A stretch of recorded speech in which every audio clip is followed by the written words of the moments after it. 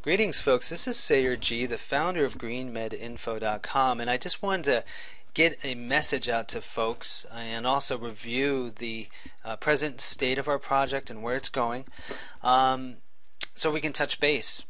Basically, I consider GreenMedInfo.com a collaborative effort. We do have quite a few contributors now. For example, if you scroll down, you'll see there's a stream of articles, approximately 2 to 3 a day are put out there, and we're a collaborative effort. We're getting feedback from our research team now. We have about 20 people who are contributing to the database by adding in abstracts from the National Library of Medicine. And we have quite a lot of Facebook followers who are helping us on a daily basis refine the type of services we provide and the type of information that they find compelling. And we've got a lot of stuff going on, so I just wanted to touch base and really open up what is being done on our side to improve the services, and also ask you for feedback and any ideas in terms of how we can get better and to get our message out to more people. So what is our message? You'll see on the top, greenmedinfo.com here, a motto which is education equals empowerment. Now, for several years it said where the evidence is sprouting up, and that's still what we're about, but it sounded a little bit more like, okay, we need to provide proof to people of natural medicine having some factual, quote, evidence base in the peer-reviewed literature. And it's true, that's a big part of what we have done. If you look at the new layout, we have these 6 indexes, and you can click and see there's a huge data set. Substances, in fact, have, I think, 1,700 of them are indexed. So you'll see from A to Z.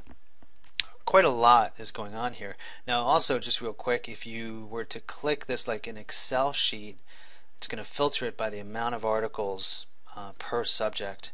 I'm going to turn it the other way. And you'll see that in some cases we have 1,543 studies indexed on turmeric, 590 on resveratrol, 283 on theanine. So there are a lot of things that we've accumulated here in regard to studies, and again, that's impressive. It's helpful, we hope. We have certain ways of presenting the information now. In fact, I'll click curcumin to show you real quick why we created membership features. There's 2 reasons. Simultaneously, we're accomplishing, we hope, I love using the expression, freeing 2 birds with 1 hand. We're able to sustain ourselves because initially this was a non-profit attempt at just getting the research out. No way of finding income to support that other than arbitrary donations, and it was causing a severe personal tax on both myself and Cameron, the developer. And so we had to find a way to provide a monetizable portion to the site. We wanted it to be a way in which we felt people weren't really even breaking even, but were getting more back from the contribution, which is the monthly membership, than they were giving. So we hopefully accomplished that. So let's say if you look at curcumin, we have all these studies. By default, the membership feature shows you 2 of a list of 570 diseases that have been indexed as potentially being helped by turmeric. And so, of course, all those studies are below. So they're never limited. You don't have to log in, be a member. You can click any of these. You'll find the full study abstract. You'll find a link right back to the National Library of Medicine on each one. Okay, so we've tried to make that available to everyone. It's still there. But the membership features, of course, enable you to focus the research in a very unique way, because we log in. Okay, it took me about 4 or 5 months to index these studies on curcumin. I looked through almost 4,000 abstracts, and I was surprised to find so much amazing research on its benefits. 570 diseases is quite a lot. Representing a lot of human suffering that could be alleviated if this were eventually employed as a drug within the conventional medical system. I don't like calling it a drug, but what I mean is giving it the same respect that it deserves as a therapeutic substance. So regardless, you have 570 diseases. Well, of course, it's kind of a mess. Let's say you're just looking for a specific data set on diabetes. You have to kind of sort through because it's indexed by the amount of articles to support the connection. So 151 articles on oxidative stress related to curcumin, 51 on inflammation. So we created a few sorting features. So click to sort. If you go here, sorting method, sort quick summaries by title alphabetically. So I'm going to go ascending, and so as you can see, it sorts through all 1,511 studies dynamically because this update changes on a daily basis. And you will find now below all of them are alphabetized. So let me go down through the A's, the B's, go to D. So let me go to diabetes type 2 right here. So there's 12 studies that we found relevant to that. So we click select by focus articles. And what it's going to do is spit up those 12 studies right below, so you have those specific to what you're looking for. So this is really the power of the professional membership feature. It enables you to really focus those articles and technically draw up information in a matter of seconds that it took me, sometimes days, weeks, even months to accumulate.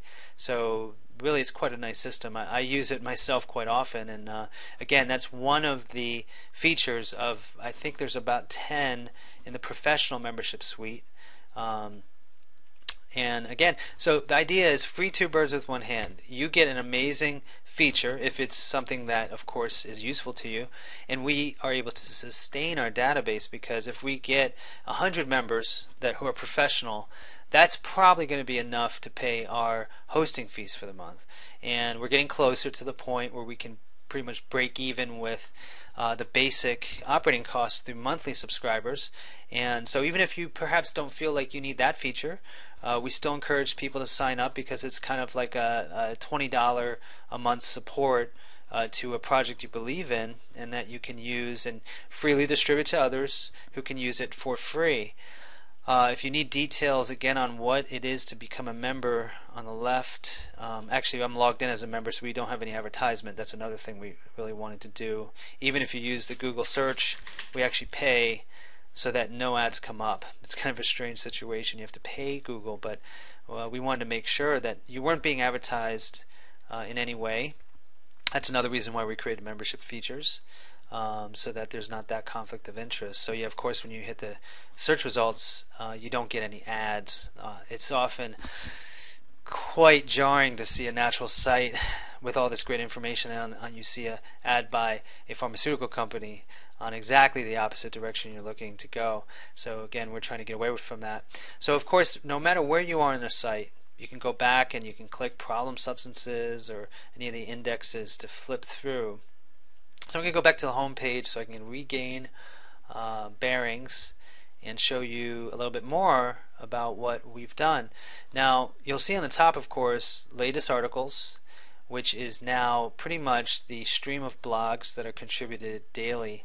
And what we are trying to do is, instead of just having a database with all this information, we are trying to provide little bits of digested information, of course through the bias of whoever's writing it, myself often, but for the longest time I didn't want to have any articles because I felt like it would take away from the intentional minimalism of our site project, which was, again, to just provide the research, peer-reviewed, published, the type of information that is considered vetted and valid within the conventional medical system.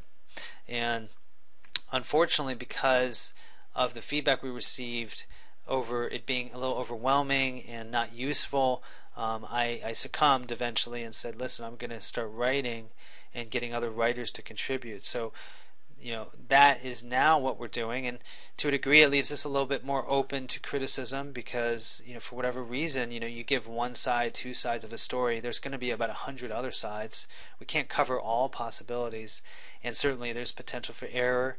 And again, that's a big challenge sometimes with the project, but we are trying our best to stay grounded in the research, which is why you see our articles link back to the first-hand studies, and that's the unique model that we're trying to provide out there, in the holistic wellness field. So, as I said, you can click latest articles. I'm just going to go back to the home page, and you'll see there's a whole stream of articles now that will be available. So here's our home page, and you have articles.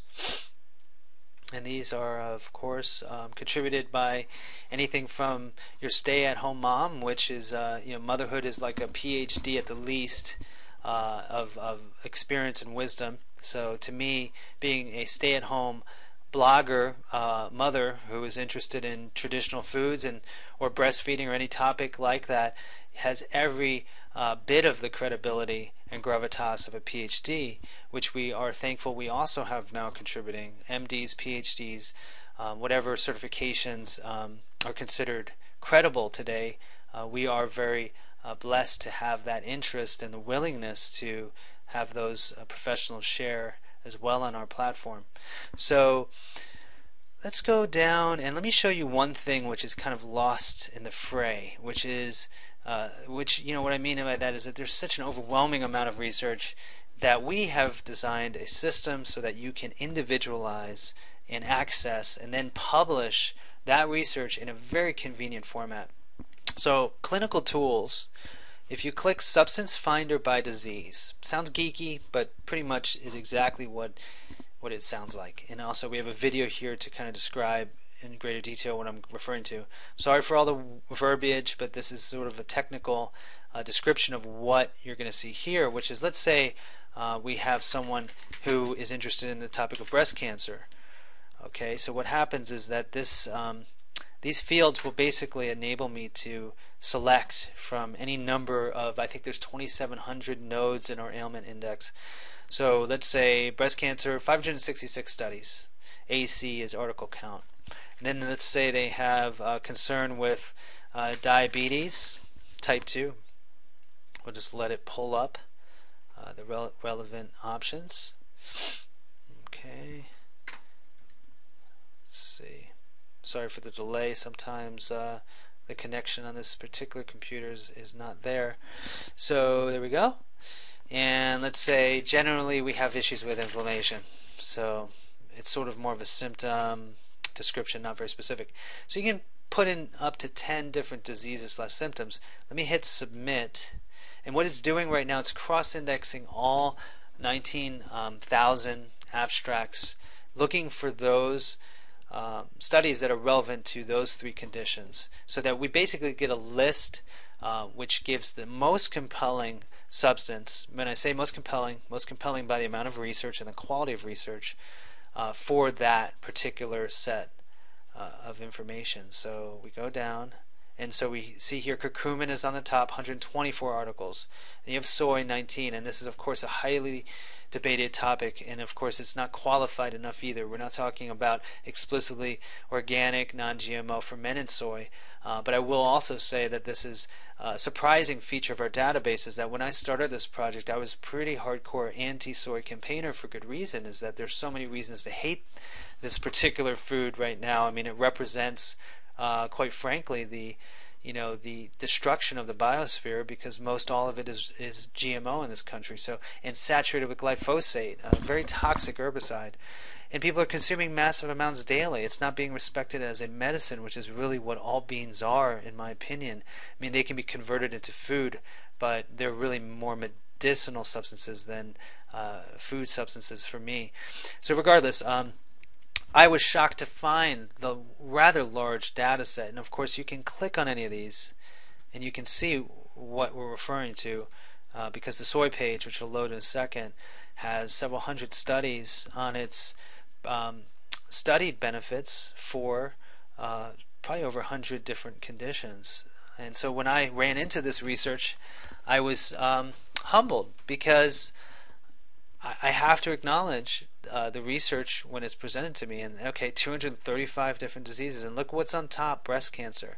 Some of these studies are actually human studies showing reduction in recurrence of breast cancer in women, whereas the conventional oncology community is also saying stay the heck away from soy or any phytoestrogen. And of course I've written pretty extensively on the topic of why that is a rather dangerous and overly simplistic analysis of soy and its potential benefits. So anyway, so you see this list that's generated based on the conditions / symptoms that are inputted. And so this gives you at least a general sense of, okay, well, these substances might be of value considering what I've put into the those fields. Goes down, and then it also lists, because we don't just have, of course, therapeutic substance indexes, we have problematic ones as well. So gosh, we'll keep going down. Okay, wow, big list. And you have problem substances. So here's 9 studies connecting fructose as a problematic substance in these 3 conditions: statin drugs, pesticides, blah, blah, blah. Now, of course, this isn't just a list. Okay, therapeutic action, same thing. Beneficial things.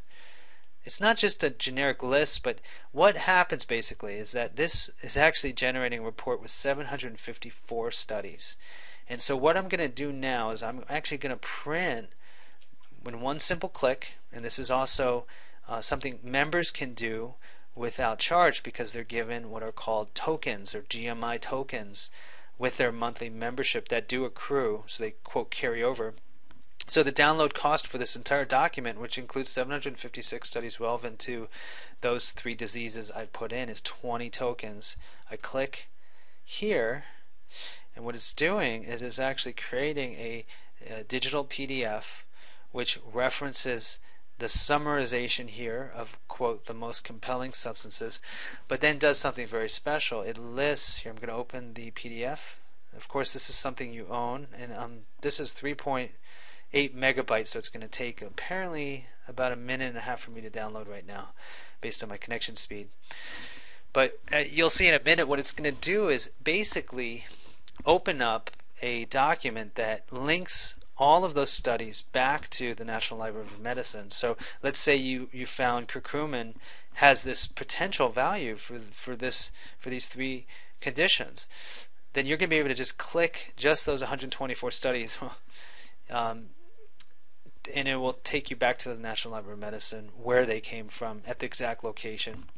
So this is, in other words, a time-saving device that enables people basically to get the research that took quite some time to accumulate, but in a way that's individualized. So let's say they're a practitioner, an MD who's interested in integrative medicine. You know, they're able to take people with specific health concerns and then get the research relevant not just to the specific concern, but of course the whole picture.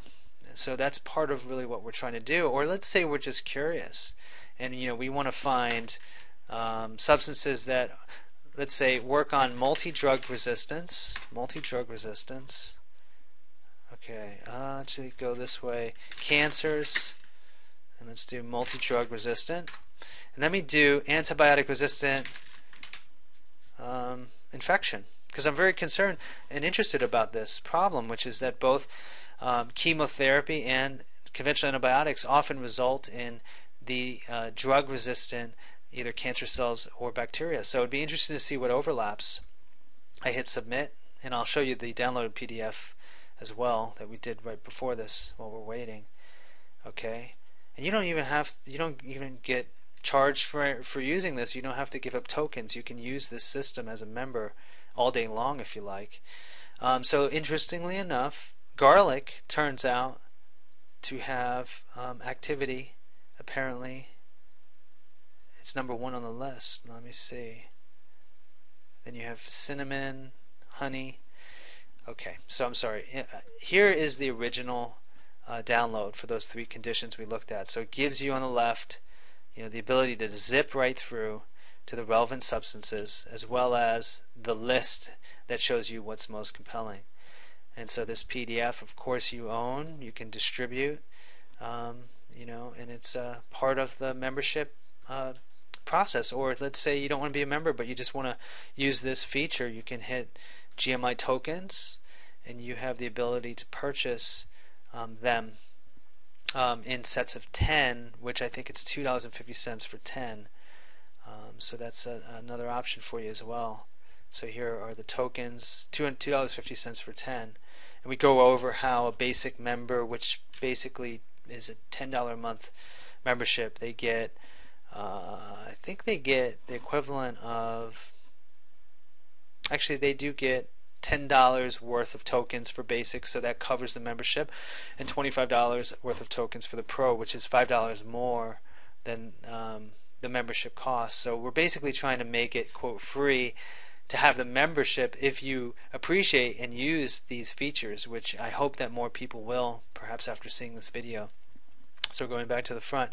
So one thing I wanted to point out to folks, if you're still listening, because this has been a long video, is something that's happened with Facebook. And this is concerning to us because we've spent several years developing a Facebook fan base and following to help get our message out. And suddenly, almost overnight, the timing was about right after the IPO for Facebook went through, and there was a lot of controversy because they found the revenue produced by Facebook annually, which is mainly ad revenue, is 1/100th of its worth on paper, its market capitalization. So in other words, now that they're publicly traded, they have a fiduciary legal responsibility to make a profit. They've had to find ways to generate income. So if I go to my Facebook page, I want to show you something that's happened. As people have been saying, oh, you know, this is a rumor. Facebook, you don't have to pay for. It's just some internet rumor. And it's true, you don't have to pay to be a member. You don't have to pay as a page administrator. But something has happened which is very significant, which is, if I go down to this post right here, it tells you what the default reach is. Here, let me see. Can you see this? Here's a post we just did about 5 hours ago, and your default reach here is 12%. Okay, so what that means is only 12% of our fans will receive this post. So what they're doing is they're offering us the option of bringing that up to 8,000 people. So within 3 days, slowly but surely, they'll populate these other people's walls, which would not normally get this post, with 8 additional. Actually, it's not 8,000 plus 2009-45. It's about 5,065 people additionally for $30. Let's say here are the other options. Okay, $50 reaches 14,000 in total. $75, 20,000, 100, 27,000. So what this means basically, because we can't afford this, it's such an extremely high amount, and if it was $1 a post, it would be a huge amount. We do about 4 or 5 posts a day. Over the course of a year, it's about, what is that, 1,500 or more. So 1,500 times 100 would be what, 150,000? Yeah, something like that. It would be a lot of money.